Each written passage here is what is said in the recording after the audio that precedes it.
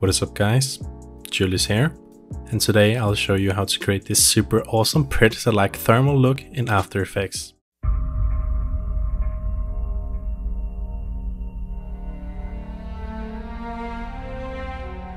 I'm just here in my After Effects. Today we're working on this beautiful clip of a young gentleman laughing.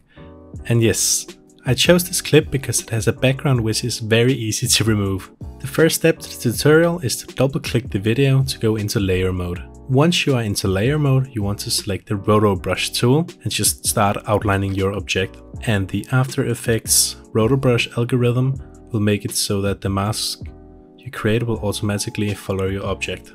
If the roto brush tool makes any mistakes, like it did in my case, then no problem.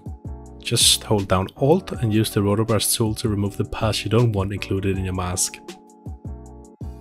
Yep, that looks about alright. I'm just going to zoom in here and clean up the mask a little bit more. Let me speed that up for you.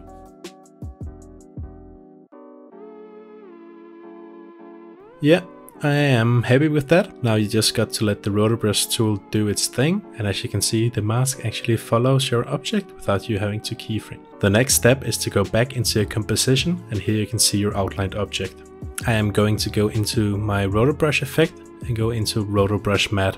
I'm going to turn up the feather a little bit just to make the edges that much more smooth. I'm going to shift the edge a little bit down just to shrink in the mask. I am very happy with that.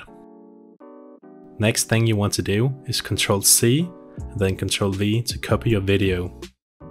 Open your lowest layer and then delete the roto brush effect. Next, you want to go into Effects and Presets and search for an effect called Colorama and apply that to your top clip. This effect has a bunch of settings and presets, but for today's tutorial we'll just be going with the standard look, because that resembles thermal pretty well in my opinion. I'm maybe going to change the phase shift just a little bit.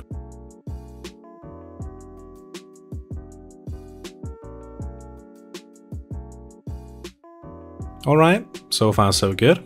Now you want to search for an effect called Color Balance and apply that to your lowermost clip and just choke out all the reds and all the greens, so it just left with the blue background, because that is the usual visual of a thermal camera. Alright, nice, we're getting there. We're getting a somewhat thermal look, but we can do better.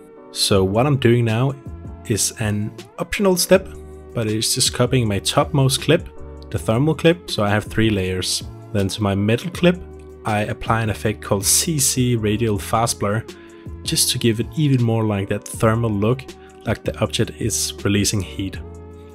You can play around with the effects how you want though, there are no mistakes. Alright, it looks really good now. So the last thing I'm going to do is just play around with the background a little bit. I'm going to add an effect called Brightness and Contrast and just turn down the brightness a little bit to give it that much more of a colder look and the contrast between the cold background and the warm foreground. And at last I'm applying an effect called Vignette just to darken the edges of the downmost layer a little bit.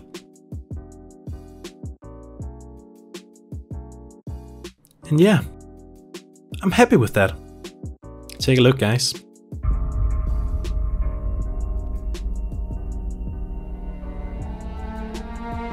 But guys, seems like we're at the end of the road.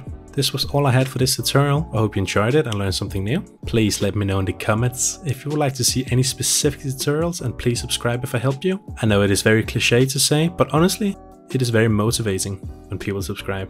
Tomorrow, there will be a new tutorial as always. Bye guys!